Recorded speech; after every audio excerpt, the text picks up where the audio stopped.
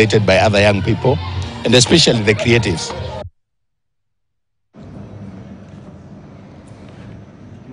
Kushirikishwa kwa vijana katika sekta ya maji na usafi wa mazingira ni muhimu ili kuwafikia malengo ya maendeleo endelevu. Ni kupitia ushirikishwaji huu ambapo wanakuza sauti za viongozi vijana, watetezi na wataalam katika kuhakikisha kwamba kuna mazingira na maji safi kwa wote kama ilivyoratibiwa na ruwaza ya mwaka 2030.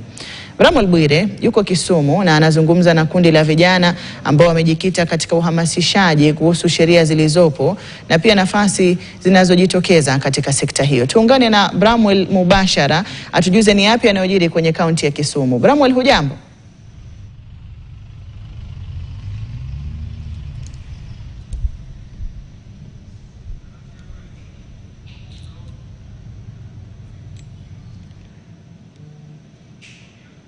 Bramwell, unanipata vyema? Tujuze yapi yanajiri katika kaunti ya Kisumu katika kukuza uongozi na sauti za viongozi vijana na vile vile kuhakikisha usafi wa mazingira na maji safi. Tuko hapa katikati mwa jiji la Kisumu leo hii tukiangazia masuala yanayofungamana na kuoana na swala zima la mazingira, maji safi pamoja na ule mchakato mzima wa mabadiliko ya tabia nchi. Kumekuwepo na kundi la vijana ambalo limekuwa katika mkutano wa siku 3 hadi siku hii ya leo, wakiweza tu kutafuta mustakabali, kutathmini masuala ya sheria imekuwepo, imetekelezwa vipi hadi wakati huu ambapo taifa linajaribu kuhakikisha kwamba linaoana na yale malengo maendelevu ama zile SDG, lengo nambari 6 ambalo linahakikisha kwamba Mkenya wa kawaida kufikia mwaka 2030 atakuwa na uwezo wa kufikia maji safi na vile vile kuweza kuepushwa na maji taka. Sasa hivi niruhusu nizungumze na baadhi yao ambao wako hapa. Utatueleza jina lako kisha tueleze mlianza, naona kundi lenu linaitwa Kisumu Youth Wash Parliament. Labda hili bunge lenu mlianza na dhamira ipi? Asante sana Bramwell. So my name is Victoria Adwet. I'm the speaker to the Kisumu Youth Wash Parliament. And the Kisumu Youth Wash Parliament is a youth group based in Kisumu. Our mandate is anchored on the Constitution of Kenya, 2010, Section 43, which talks about every citizen has a right to access to clean and safe water. And also if we look at SDG 6, which talks about access to clean water, and not only access, but also the quality of water. So we came together as youth within Kisumu County to bring about change in our community. The change we are trying to bring about is through one, advocacy, in that we are trying to reach to the communities within the Kisumu County jurisdiction to see to it that are they getting access to this water, and if not, what needs to be done. Another aspect of access to clean and safe water is that there is a common phrase that water does not come from the tap, it comes from the catchment. So we are also advocating for protection of catchment areas, because it is at that point that the water that we use comes from.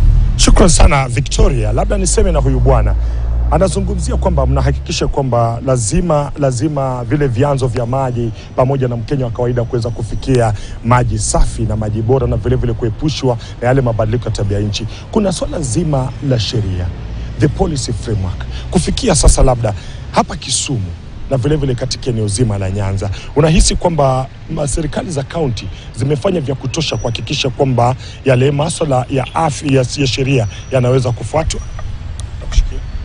Well, thank you so much. My name is Joash Asiko. What I can say concerning the policy, I can say that policy influence decision and program.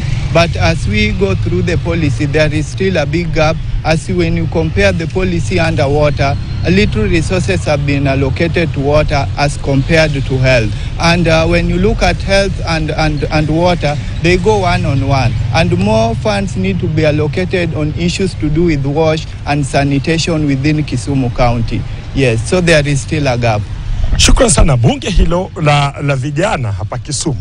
Labda nimalize kabisa na huyu mwanadada ambaye yupo hapa, na hatutakosa kuzungumzia masuala ya maji, vyanzo vya maji, bila kuzungumzia masuala mabadiliko ya tabia nchi.